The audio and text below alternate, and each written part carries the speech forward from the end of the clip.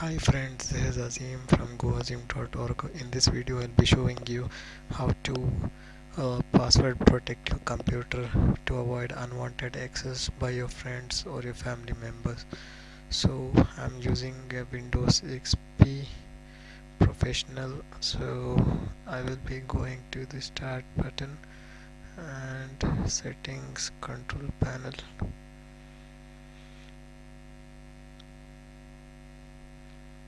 Once you are in control panel, then you have to select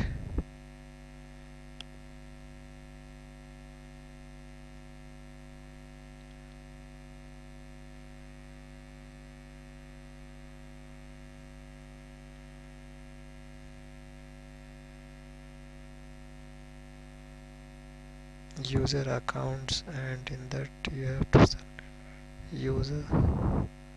So here you can set your password, remove your picture, change my account type, set as, so you can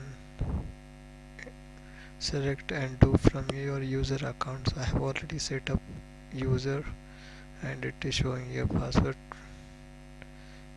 protected. I am the computer administrator, so you can easily do that. Since I have already set up an account, it's not allowing me to go that.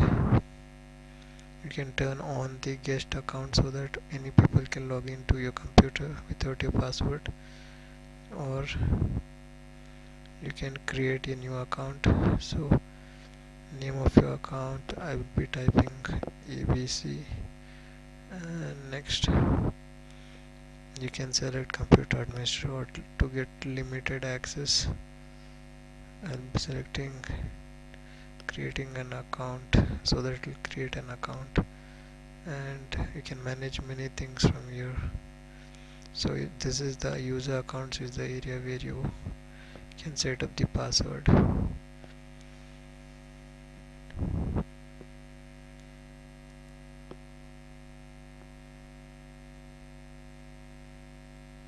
Okay.